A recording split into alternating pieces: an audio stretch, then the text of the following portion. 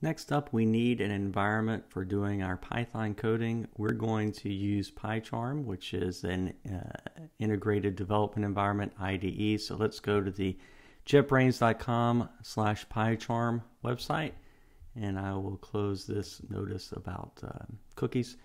Go to download, and we're going to use the community edition of PyCharm, which is free and open source. Click on download. The download will start, and it'll take a little bit longer than Python. PyCharm's installer is now downloaded. I will double click to start the installation. And here we are in the PyCharm installer. I'll click next. I'll keep that path.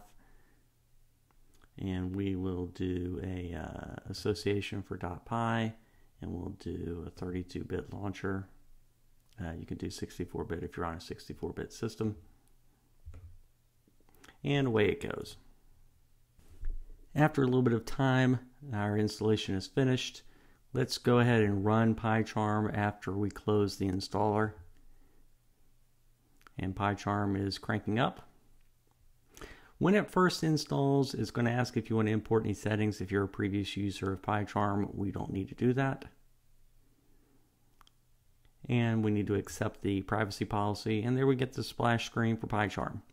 It's loading up on the first launch. We'll get the welcome to PyCharm splash screen, but also something that asks about our environment and customizing it to change the theme and the look and feel and stuff like that. We'll just accept the defaults.